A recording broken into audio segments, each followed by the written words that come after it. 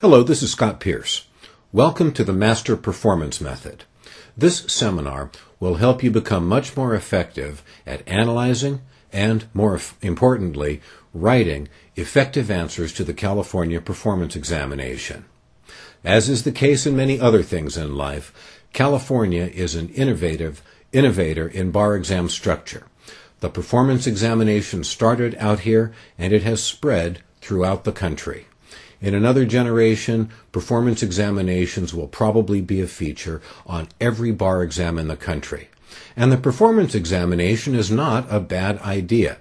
Rather than test your ability to apply facts to academic knowledge in a vacuum, the performance examination gives you a chance to show some degree of human empathy as well as some strategic considerations and an ability to think on your feet. It's still an artificial exercise, and I'm not coming off, I hope, as a great admirer of any part of any bar examination. Still, the performance examination is still a relatively interesting exercise. The biggest problem that applicants have with the performance test is time management. It's very difficult to plow through all this stuff and then come up with something coherent under time constraints. Well, in some respects, I think our work together on the performance test will sharpen your mind and sharpen some talents that you're going to need to develop to be a good practitioner. At the same time, I think you'll see that the performance examination may be a somewhat less complicated or less intellectually difficult exercise than you may think it is. As is the case with the essays, our goal is to create a well-organized, thorough, and, in the case of a performance examination in particular, a responsive answer to the question. You don't need to be a genius here, you just need to be mediocre. You've got to present a complete answer, and you've got to do so under time constraints. This is not an easy exercise, but it is more of a logistical nightmare than an intellectual one. I think you'll find that often the organization skills that you are learning for the essays will transfer directly onto the performance examination. It's basically the same exercise. You want to be able to use either elements of prima facie cases for organization, like duty, breach, causation, damages, or intentional homicide with malice, or some other series of bottom lines that come out of the statute or some other law that you're given. Or you will want to fall back on an analytical approach to a subject, like, for example, in contracts, formation, defenses to formation, etc. A lot of the people who are in the business of coaching applicants on the performance test go, I think, overboard in talking about different categories of performance tests. I've heard as many of 6 or 7 different types of performance tests discussed by various so-called experts. Let me give you the quick bottom line. Really, there are only 2 types of performance examinations, those that are objective and those that require advocacy or argumentative performance on the exam. Each type presents its own problems. And it is true that there are relatively predictable subcategories for each of the 2 big categories. But I don't want to dwell on that level of subtlety. It's not necessary. And I don't think it's helpful either. The point is to practice a whole lot of these, learn how to deconstruct them, and, most importantly, learn how to construct a good answer. As I've said already, once, time management is the biggest problem for most repeat applicants to the California bar examination. I suggest that a general rule of thumb is to split up your work on the performance exam roughly in half. The first 50% for organization and analysis, the second 90 minutes for writing. Everybody is a little different, and I want to re-emphasize a point that I'm going to make several times in this seminar. There's no exactly one right way to do this, and I will work individually with you as a tutorial student to try to custom fit an approach that works for you. Everybody's a little bit different, And I think it's much easier to present a very straightforward approach to essay writing than a similarly straightforward approach to the performance exam. Still, I will take such a shot, and I will give you one very coherent, sensible approach that I think works for all performance examinations. Still, the mere fact that I think it's good doesn't necessarily mean that it will be that helpful for you. So keep in mind the caveat that goes along with everything that I'm going to tell you in these videos. We'll work together individually to try to focus your skills on the elements of the examination that you need to get a little better at. Still, generally speaking, for time management purposes, we'll split up our work 50% getting ready to write, 50% writing. Let me now suggest a very brief approach to writing all performance examinations, and this is directly out of the introductory materials that you have. I will suggest a 7-step approach to performance examinations. Like everything else I do, it is very linear, straightforward, direct, and I think you'll see fairly simple way of doing things. It is not especially subtle, but since presumably you've already worked through several subjects on the master essay method, you'll understand that what I'm trying to do is focus your attention on how to take everything they give you and most efficiently turn it around and present it back to them along with your own special and necessary input in order to convince a chain-smoking solo practitioner that you have spotted the issues, understand the facts, and can demonstrate where the facts and the law touch and what that contact means. All right. All of the times that I'm going to present for each step are very approximate, and I'm only doing so as a very rough guideline. Again, everybody's a little different, and everybody will need a certain degree of fine-tuning. Step 1, which I think is about 5 to 10 minutes. Read the instructions and the memo with great care, and outline them if you can. And when I say read the instructions and the memo, I also mean to include in that any inter-office memos that talk about format. It is increasingly frequent on the California bar examination for on performance tests a senior partner to give you a task memo and then an internal memo or two that talk about office procedures for doing the tasks that have been assigned. You've got to read them carefully, and I say you ought to read all of that stuff up front. It ought to take from 5 to 10 minutes, depending on how many documents there are. Step 2. Spend about 15 or 20 minutes skimming everything they give you. Write in the order they give it to you, but don't do so blindly. First, take a careful look at the table of contents for the instructions and file. Read each line item of that table of contents carefully.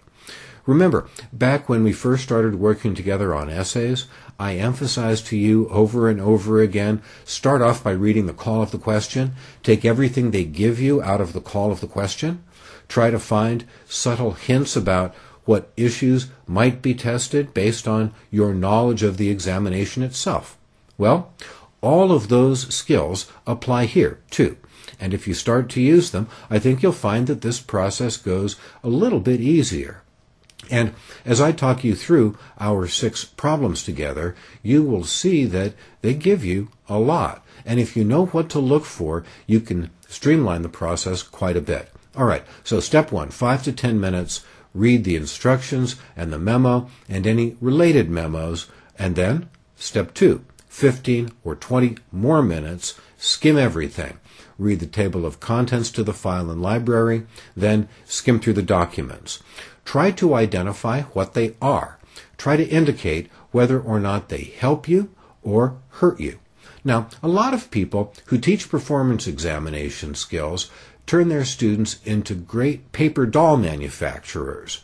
Again, everybody's a little different, but my approach is to keep the paperwork to a minimum. I think that if you work on the 2 tables of contents and then have 1 or 2 pages for outlining each section of the performance test, that's probably all you need. as you go through the materials that we are presenting, I think that the least satisfying element of them are the model outlines to the answers. The trick is, how do you get to the outline as you work your way through the materials? I will try to guide you through that process as we review each one of them together, and we'll talk about it individually as well. Still, as you skim, the basic idea is, number one, try to get a feel for the lay of the land. What is at issue? Try to prioritize the documents. If you can figure out that one or two documents really are at the heart of the exercise, that's very helpful. You'll be able, after you get through the instructions and file, to take a look at the library. Again, read the table of contents with great care. For one thing, identify how many cases there are. If there are only one or two cases, it's more likely that you will need to focus on cases mentioned in footnotes within those cases. And let me emphasize again how non-academic a lot of this exercise really is. What you are trying to do is not the equivalent of academic scholarship. What you're trying to do is the intellectual equivalent of cut and paste journalism with a horrible deadline. So, if there are a bunch of cases, you want to figure out which case is the most important and which one you're going to have to pull facts out of in order to compare it with your facts. And I realize that this is fairly sloppy work. You're skimming. It isn't as if you've got a chance to really get into the subtleties. But guess what? You probably won't have time to get that far into the subtleties, no matter how much time you spend reviewing it. Still, go through it once, quickly, 15 or 20 minutes. Then, step 3. You've already read the instructions and memo, and any related memos, and you've skimmed the entire package in the order it's given to you. Next, spend about 30 or 40 minutes carefully reading the most important stuff. Annotate your outline at that point, and perhaps indicate via a sort of an index method on your outline and on the tables of contents what pages are important, not because you're going to be quoting page numbers in your answer, but because you want to know where to turn quickly so that you can narrowly and specifically plug in the facts from the file and weave them into the appropriate slots that are suggested by either the task memo or a related document or the law in the library. Realize this is very much the same basic exercise as the essays. We are taking legal principles. We're splitting them up into the smallest pieces that we sensibly can manage.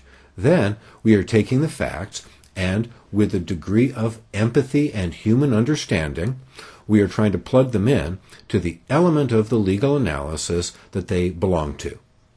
All right, so you've read the instructions in the memo and related memos. Outline them if you can. You've skimmed everything quickly in order to spot the key documents and to annotate the tables of contents and outline a little bit. Then you've read the most important stuff carefully. Next, another 20 or 30 minutes, read everything else, and to continue annotating your outline. Step 5. After you've made a thorough pass through all of the stuff, review the memo and the instructions again. Make sure that you haven't gone off on a tangent. It's very easy on a performance examination to waste 15 or 20 minutes on a tangent that you end up not using. The heart of this exercise is time management. You've got to create your own jigsaw puzzle, and then you've got to put it together, and you've got 3 hours to do it. You'll see after a while that it is not an entirely unmanageable exercise, but it's going to take some practice. All right, you've got a few more minutes left until you've reached your 90-minute limit, theoretically, and realize all times are approximate here. Ultimately, you've got 90 minutes in to organize and outline, and I've suggested a way to do it. Then you've got 90 minutes to write and weave in all of the details. What this program is going to do is guide you through many different performance examinations. Others will be writing and available. In our library of questions and answers, there are plenty if you need them. But I think you'll see, after you've worked your way through the core 6 that I will comment on, that you have a very clear understanding of what's necessary. Briefly, let me summarize what's ahead. We've got 6 questions that we're going to work on together. And we'll do it in a somewhat different format than the master essay method. Remember, in our essay course, what happens is I tell you an approach to a subject, then you outline or write a series of questions, and in between outlining and writing, I come on and comment in some detail. Here, it'll be somewhat different. For one thing, I am not going to read elaborate answers to you. You have our model answers to all of these questions, and you can study them at your leisure. And you can criticize them, too. I think it's very fair to say that there is a wider latitude of acceptable answers allowed by the State Bar of California on this section than on the essays. Reasonable people might differ with that assessment, but still, we can look at published answers that the Bar has printed, and we will see that often they differ from one another quite a bit. But what they have in common is they make a good net out of all of the law, and they find a home for most of the key facts. And that's the key to this exercise. And of course, all the answers that get published were answers that the applicant was able to complete on time.